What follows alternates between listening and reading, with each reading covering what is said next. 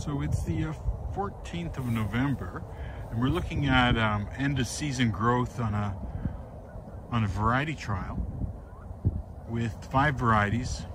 Shawnee, this is the variety was developed at Iowa State University, or rather University of Nebraska, and it's got finer foliage, higher digestibility than the cave and rock beside it.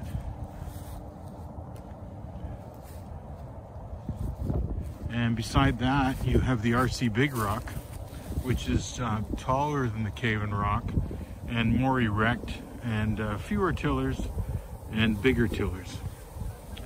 Beside that, you have Blackwell out of Oklahoma, and it's got fairly narrow leaves, and you know, it's not that tall. And then we have the Chippewa, which is the most erect of the 5 of them.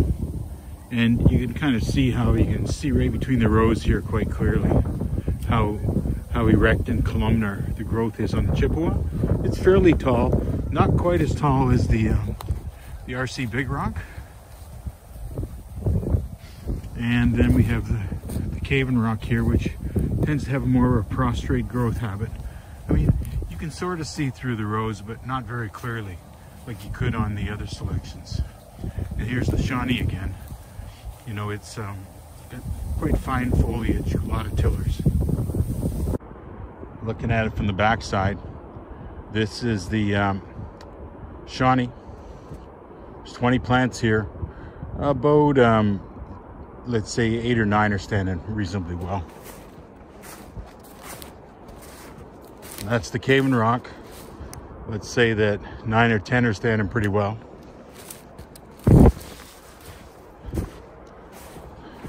That's the Big Rock.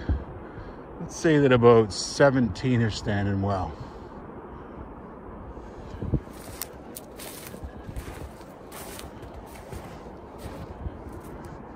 That's the Blackwell.